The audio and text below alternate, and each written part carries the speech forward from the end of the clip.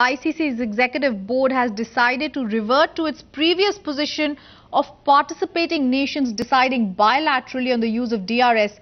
Harini now joins us. Anand now joins us in the news pit. Anand, at this point of time, this is going to be seen as some victory for India.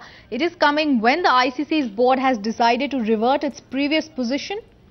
Well, it is not just victory for the BCCI, but also the fact that their claims that the technology that is being used to implement the decision review system, be it the Hawkeye, be it the hotspot, or be it the sneakometer, cannot be wholly and entirely tested or trusted. That is what has borne proof and fruit, and that is why the ICC has come back and said, all right, unless both the teams that are participating outside of all ICC events like the Cricket World Cup or the T20 World Cup, all other test matches and ODIs, unless the two teams participating or the two nations participating bilaterally and mutually agree, then we will not have the decision review system, will not be mandatory. Mind you, on the 27th of June at the CEC in Hong Kong, they had made it mandatory, the DRS, the modified version of the decision review system without the Hawkeye. They had made with the hotspot and the sneakometer, they had made it mandatory for all for all test matches and ODIs, but that has been revoked and they've gone back to the old system. We've got Arun Lal joining us on this story. Arun, what's your first thought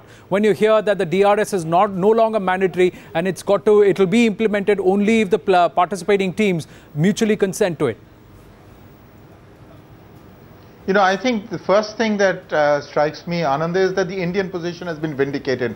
We were all, for technology. We all know that that's probably the way to go in the future. But at the moment, technology, it's not infallible, as we've seen. And in fact, in a particular test match, you can have 2 or 3 errors, and that would be something which is just not workable at all. Why would you have technology when you're not sure about it? And even though somehow some people would still insist that you'd probably get more right than wrong, even so, I think it's probably better to stick with the traditional and wait for technology to improve. Absolutely, and we saw glaring errors, not just with the Hawkeye, but also with the hotspot. Rahul Dravid, at the wrong end of it. And that one particular error could make or break or swing the decision of the match.